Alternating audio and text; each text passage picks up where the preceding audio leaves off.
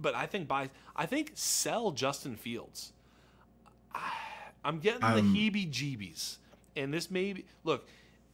If you sell him, you're selling him at the price he will be if he sticks with a team and gets a team, right? You're not selling him low. I mean, what does sell mean? You're going to get some other quarterback and kind of move things around and just kind of get off him, like quarterback for quarterback, and maybe if you have to make up a little value here and there to move off of him, whether you're selling up or selling down, wherever you're moving, just get onto another. It's like get onto another platform. I think this platform might fall away.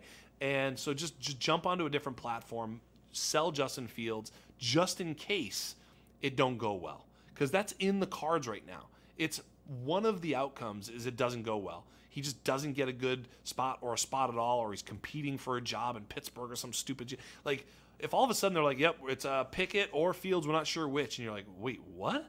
What is what? Like if you're holding that Fields ticket and that's the answer, you're going to be really pissed off. So for those reasons, I think selling Justin Fields right now, hey, the downside is greater than the upside risk.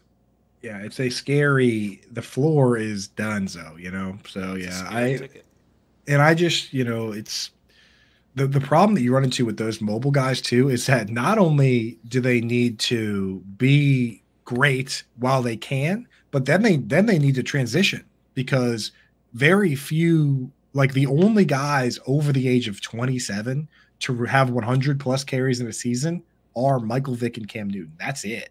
Yeah. And so even Josh Allen and Lamar Jackson are 27 right now. I think they're going to change the rules on that. I think at 28 and 29, they're capable of that, those particular players. But at a certain point, you got to transition. And we saw what happened with Russell Wilson when he made the transition, that all of a sudden he wasn't as interesting for fantasy football for sure.